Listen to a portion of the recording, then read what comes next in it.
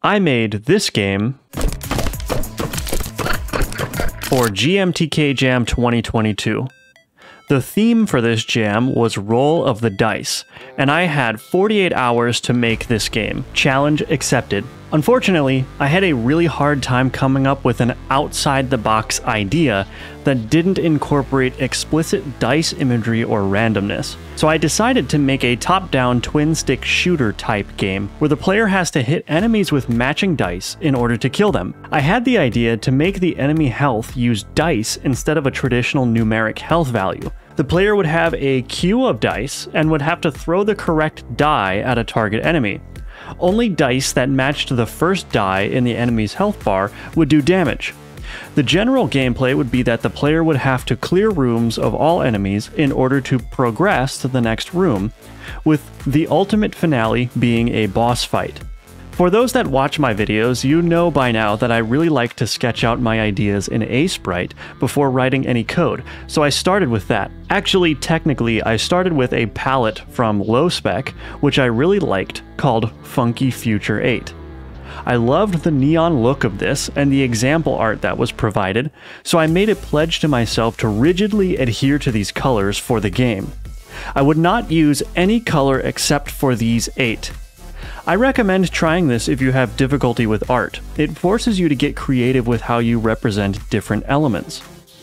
I ended up having a lot of fun doing an initial sketch of the character. You can tell by my reaction here. Ooh. Excellent. Excellent. Just give him some big freaking stupid goggles, dude. I love it. Alright. You can see that I didn't really know where I was going at all with the art. I didn't have a plan, I just kept throwing things at the wall until it stuck. And that's my advice to all of you non-art types out there. You don't need a plan for your art. Just throw something on the canvas and see where that takes you. You may be surprised at the creativity that comes out when you let yourself freely work. I sketched a basic enemy after I was satisfied with the player. Again, this was haphazard and totally unplanned. It ended up just being a sort of robot-looking thing, I don't know. I created some dice next. When they're side by side, I think it illustrates my idea better. They will sit under the player in a queue, and they will be consumed from left to right when the player shoots them. I was planning to make them re-roll when the player reloads, so each queue would contain a random sequence of dice. I was satisfied with the initial art, so I hopped into Godot and started creating the player entity. I've done this so many times by now that I basically knew what I was doing. I created a reusable velocity component that I could share between the player and the enemies, which would provide some boilerplate methods for me to manipulate the velocity of entities. I created the player's die projectile and a reusable health component that I could use to configure the health of the enemies. I was calling the health hit dice, as this corresponds to the number of dice that would be used for the health. To match that, I also created a health bar UI component that would display the hit dice that the enemy had. And finally, I created a hitbox component, and within a short period of time, I had a working proof of concept. Next, I got to work on the tile set. I found this to be really challenging. It felt really difficult for me to create something that looked good when I was constrained by my small color palette. Ultimately, I think it turned out fine, and I proceeded to implement it in the game. Then I decided to try my hand at animating the player using animation frames in Sprite, and I could not get this to look good. Rather than keep at it and use up a bunch of my time, I decided to abandon that and take a different approach later. In jams, you have to be really careful about what you spend time on, and you have to be quick to cut an idea or approach. If you feel like you're getting bogged down, that's a good sign that you should be doing something different.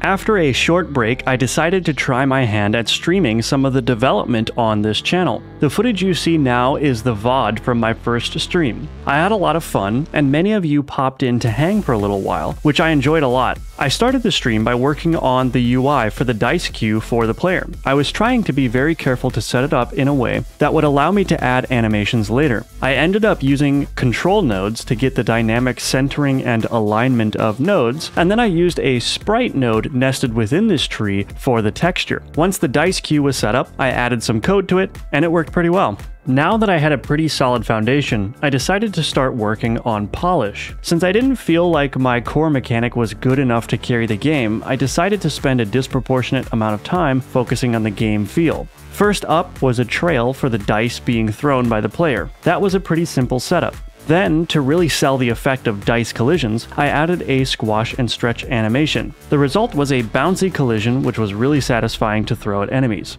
I moved on to animating the character. Rather than spend time doing traditional animation frames, I decided to cut the player up into pieces and animate those elements within Godot with an animation player. I probably spent way too much time on the player animations, but with some help from my live viewers, I got the animations in a good spot. The player was feeling really good, so I decided to call it a night and continue in the morning. I was up early Saturday morning and it was time to make my enemies interesting. Previously, they just stood around doing nothing, but throwing in a bit of pathfinding and player chasing fixed that right up. I then hit a snag with player animations that sunk about an hour of my precious time. Since I was animating each piece of the player individually, I had trouble coordinating the body animations with the hand animations. Then, I couldn't figure out how to rotate the hands properly when the player was scaled to -1 in the X direction. This scaling was done in order to have the player face the mouse without needing to have a separate animation for left and right facing directions. I decided to put off this issue for a while and work on other things. I created art for the enemy projectiles. I decided to make them playing cards, loosely representative of the Ace of Spades. I didn't know if anyone would actually be able to tell what it was in-game, but it worked well as a projectile. I basically copy-pasted the code from the player's die projectile for this card, and then gave it a particle trail to make it look nice. Up to this point, I had not done any work on the actual level layout and how the rooms would be structured, so I started on that. I wanted to do a style where the camera stayed locked to the room that the player was currently in, and then snapped to the next room when the player crossed a threshold. I struggled with smoothly interpolating the camera from room to room for a while before dropping that and just making the transition an abrupt change. Then I created some enemy spawner nodes that could be added as children of a room. These were configured so that upon entering a room, all of the child enemy spawner nodes would spawn the corresponding enemies. I booted up my stream once again and started work on finishing the tile set. Once that was done, I worked on the level layout a little bit more. I was trying to get the entirety of the level built because I was way behind on that. Then I created some laser gates that would block access to the rooms until all of the enemies in the current room were cleared. Next up was more animation work. The enemies had no animations, so I gave them a walk animation and an attack animation. I was especially happy with how the attack animation turned out. With some enemy animations added, I went on to add a dash mechanic for the player. The dash mechanic was dual purpose. It allowed the player to dodge projectiles, but it was also used as the only way to reload your dice as a player. I thought that this would create some interesting gameplay decisions for the player. If the player wanted to dash to avoid damage, they'd have to sacrifice their current set of dice. Likewise, if the player wanted a new set of dice, they'd have to dash potentially into danger. Also, this decision reduced the amount of work I needed in order to manage player reloading. The dash was pretty straightforward to implement. I added some squash and stretch to really sell the effect, and it was done. I shut down my stream, took a short break, and then continued work. I created an exclamation mark that would display next to the enemy health when the next die the player had would damage the enemy. The code for this was a little tricky, but I got it working with few issues. It did end up being a little buggy, but it worked 90% of the time, so I decided it was good enough. I also implemented a very basic player health system, which would restart the current level when the player lost all health. Then I added some camera shake because of course I needed it. The last major thing I absolutely knew I wanted was a boss. I spent some time drawing up a boss character and doing a basic implementation in-game. This boss was just a classic bullet hell style boss with 3 different attack patterns and a lot of health. The art turned out pretty good for the boss too, so I was happy about that. The game was looking really good at this point. There were still some big items missing, mainly sounds and animations. There was also a really annoying bug that would cause all card projectiles to immediately die when the enemy was too close to the wall, so I had to make time to fix that. Once again, I started streaming.